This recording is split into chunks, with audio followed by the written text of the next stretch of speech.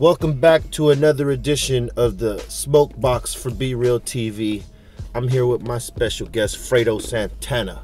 Squad. Major chiefer in the game, you know, making lots of moves, doing things. And, you know, it's good to have you in the box. Most definitely, man. Good to be here all day, man. I know you normally be fucking with the backwoods, but we rode you a white girl on a funky field tip, definitely, man. Because that's how we do. So you can start, you know, we're smoking on some tangerine, some Dr Greenthumb tangerine. You know, third place at the High Times Cannabis Cup in San Bernardino. You know what I'm saying? We repped well, so that's what we smoking on, some of the doctor's finest. I thought I'd bring that to the table on this smoke box right Most here. definitely. You know what I'm saying? When I ain't smoking woods, though, I'm rolling joints, though, you know? No switches, man, you know? Hurt my throat. Word up, man. So tell us what's good with you. I know you started off initially, you know, rolling with Chief Keef.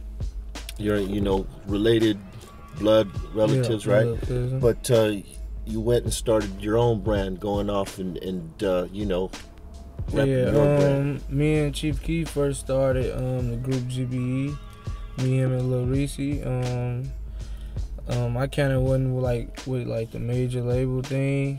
He went with the major label. He went with Interscope, and I was like, you know, I wasn't going. You wanted to stay independent. Yeah, I wanted to stay independent, and so like we just went two different routes, you know. So I just was like, you know, I mean, I'm kind of, you know, smart. I'm kind of a businessman, you know. Like before I was rapping, like I was like Chief Keef, like manager, you know. So like. So you had been in the game already. Yeah. So I was like, you know, I'm just finna start another record label. So I just started Savage Squad Records, you know. Signed it myself. You feel me? Put out so many projects, and you know, just grind, you know. So you started off just like, you know, like rapping and shit, but you know, you got into other fields, you know, produce a little bit, and then obviously now you running your own independent label and shit. Most definitely. And you know, I be modeling and shit, you know. You got to get into everything these days, man. Most definitely. The game is wide open. Yeah, then I'll be designing clothes and shit, you know. And then, you know, my homie earlier, what I was telling you about with the shoes, me and him, we got something going on with some shoes. We finna make some customized shoes. Yeah, I saw them earlier. Know, they're crazy. Yeah, we finna make these Savage Squad Record Nikes, you know. So it's cool. And shit, just designing new Savage Squad Records merch. You feel me? Then going on this tour, me and Chief Keef playing Blood Thicker Than Water tour. Cause me and him finna drop a joint album together, you know. When's that coming up? Like we picking a date right now, man. I'm thinking like the end of June, you know. That's a good time. I mean, shit, summer's just starting really, and you know, I know y'all are gonna have some bangers out there, you know, for the fans and shit. So, yeah, I mean, that's a good time. Is this the first time? I mean, since y'all started, that y'all, you know, like collaborated on the actual project, like album songs, together. Yeah, even songs. Yeah, this is the first time, like, you know, we actually collaborated. You know, cause he was in LA and I was in Chicago, and I was like, you know what, let me just go out there. Then I came out there, you know, came out here and got to meeting back up with Chief, and we got to talking, you know. Now we working on this project, Blood Thicker Than Water. You know, and I know motherfuckers is waiting for that. Yeah. Especially people that Chief hard, cause you know, y'all be repping that whole life. For real, man. For real. Hey, how you feel about like how the scene is going in Chicago right now with the music, with the weed, like, you know, because last time I was there, you know, the weed was actually like, you know, had stepped up. I mean, the music's always there, the scene's always there. There's always some new blood coming out of there. I mean, from you know, from Common and Juice and Kanye and you, Mick Jenkins, and you know, there's a whole list of motherfuckers coming out of Chi-Town right now. It's like popping. I mean, it always is popping. Yeah, that's why that's why I respect Keef so much, you know, cause he kind of like brought the light back to the city, you know. And I just was talking about that. This man put like 200 and some people on their feet, you know. Yeah. Like for real, he gave like 200 and some people jobs, you know. So, you know, that's dope. Shit, Yeah. he gave me a job. He put me, you know, where I'm at. You know, I thank him. You know. But that's cool that y'all still are gonna, you know, work together too. You Yeah, know what I'm saying? because at the end of the day, that's why we named the project Blood Thicker Than Water. Because like, no matter the difference is, at the end of the day, it ain't about the money. You know. Yeah. It's my fam. You know. You know, it's my little cousin. You know. So shit, family. You know, family over everything. Hell yeah. And aside from you guys, is there anybody else on this album? Did you guys bring on anybody else to collaborate with, or is it just y'all focused on? No, you we two? got a lot of big names, a whole lot. You know, I don't want to just be dropping the names, but it's gonna be a lot of huge names. You gonna hit them with some good ones, huh? Yeah, some real huge names. It's gonna be surprising, you know. And Real surprise. production. Oh yeah, we You guys got do it Chop in-house? on there. Oh. Yeah, a lot of in-house. DP on the beat. You know, 1200. Yeah. Her boy, Metro. Yeah. You got a lot. You're gonna have some bangers on that thing right there, man. So in Chicago right now, what's the flavor right now that people like to smoke over there? What's your favorite strain in Chicago? OG. OG. It Like, made its way, huh? Strong OG. Yeah, that's all out there, man. Like nothing else out there is OG, man. You ain't smoking OG, like all that Blue Dream, all that other stuff is, man, that's out of the You question. gotta have that OG. You gotta have that OG. That's real shit. I mean, that's how it was in California for a long time. The OG Kush, you had to have that shit. Yeah, it gotta be strong OG Kush. And you still do gotta have it. Yeah, I mean, you still do. Most definitely. That's real shit.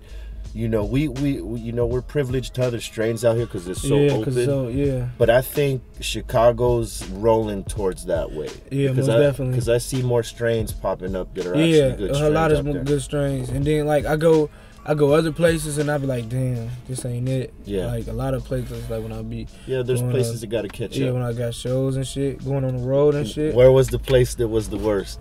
We gotta call them out so they can step their game up. You know. Oh, we man, gotta call them out so we can step their game up. I'll tell you what, right? Texas used to have some of the shittiest Man, I weed. think it was Cleveland, man.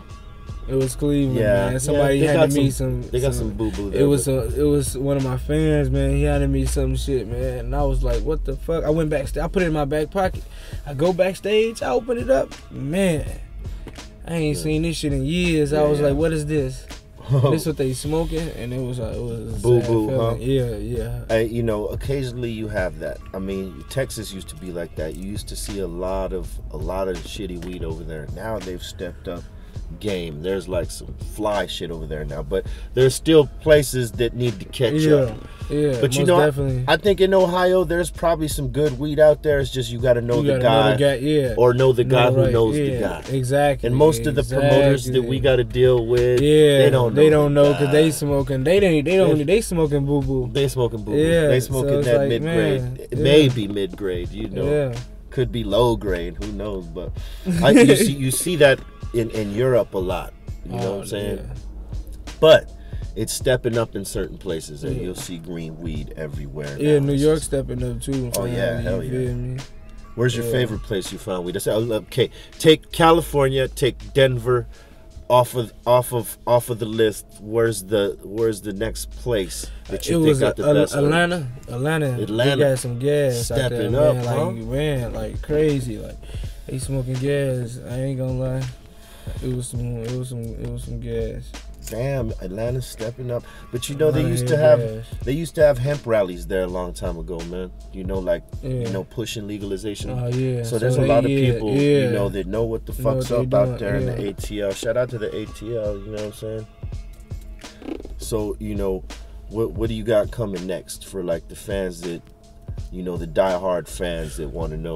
I got this mixtape I've been working on called Ain't No Money Like Trap Money, you know. Yeah, because you deep in the trap shit. And I love that shit. Yeah, man, that's like my lane, you know, man. You feel me? You know, I was influenced on, you know, like Drills, you feel me? Like Lil Wayne, you know, and like Gucci and shit, you feel me? Like real trap shit. Hell yeah. You feel me? And then shit, I don't know. And then I mean, coming up, man, I hit the grind to get it, you know, to survive, to even eat, even to put food in my stomach, to pay the bills, pay my mom's bills. You feel me? So You know, I mean, I just talk about, you know, what we've been through, you know. Talking about the experience. Exactly, and what others are going through right now. You feel me? It's hundreds of thousands of people going through it right now, you know. Hell yeah. They need to feel it. They need to hear it, you know. I got something to bring to the table to tell them, you know. You got some unique shit jumping off, for real. Yeah, most definitely. Mixtape Ain't No Money Like Trap Money. Then the album, me and Chief Keef, Blood Thick in the Water. Then me and my artist, Gino Marley, from Chicago. From the same hood I grew up. Me and him we doing a mixtape. We did the mixtape in 2013. We're doing a sequel to that called Street Shit 2. Yeah. And then after that, I'm like finna film this movie. Me and Keith supposed to be working on, but I'm producing it. I'm executive producing it, you know. But I'm gonna have Keith in it, you know. Yeah. And I'm gonna be in it too, though, you know. But I ain't gonna be in it like that. But I'm gonna be in it a whole put a part in it for yourself. Yeah, a whole lot. Yeah, but I'm like, making as you should, executive producing. Like, yeah, it's gonna be dope as fuck, super dope. Like next just level shit. Constantly expanding the brand and shit. That's good shit, man. You know, you gotta keep it moving, keep it pushing all the time.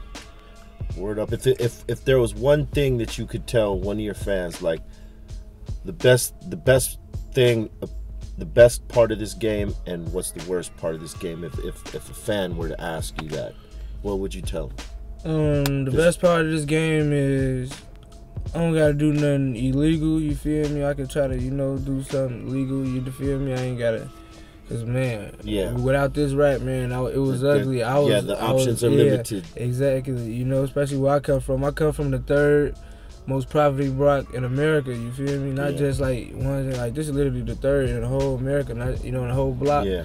So it's like, man, you know, like you gotta grind and get it, you feel me? And, you know, and believe in yourself, you know. That's right. Cause I believed in myself, you know. Like I never, you know, signed no deal. I never had a manager. I still don't got a manager, you know. You do it like all I do in-house. Everything all in house, you know. I'm a boss, you know. That's right. You feel me? Like, but you know, that's the good thing, you know. Like I get to be myself, you feel me? And I ain't gotta, you know, be in the streets all day, every day like I used to be. And the bad thing is, people like, you know, they judge you feel me, because you're rapping and shit, you know. At the end of the day, I'm still the same person from that, you know, without rapping. It gets lost. Yeah. It gets lost. Yeah. They get lost, you know. Fans, family, anybody. People, friends, you know, associates. They see it from the outside. Yeah, they lost. They all lost, you know. I'm still the same person, you know, ain't nothing changed. Find your way back. Hey man, I want to thank you for you know, jumping in the Smokebox. Hell yeah, man. This some gas, man. No lie, man. Go get this, Dr. Greenthumb Tangerine. You know what I'm saying? That's what's up, man. Leave your comments. Subscribe to the channel. Fuck with my man. You know what I mean? Man. Follow me on Twitter, man. Fredo Santana 300. Follow me on Instagram, Fredo Santana SSR. You dig? That's right. Just follow me, you dig, because I'm coming, you know, Savage Squad Records, man. You know how we like. That's just some gas. You see how I'm coughing? It's gassed up. And go get that prescription album. It's for free. Dat Biff, go get it.